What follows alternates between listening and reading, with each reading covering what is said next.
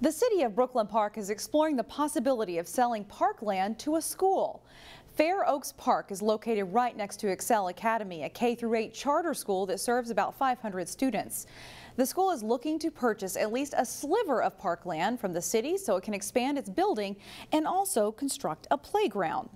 According to the city, the park is used for the sport of cricket. During a work session on Monday night, council members remarked about how the park currently doesn't get much use.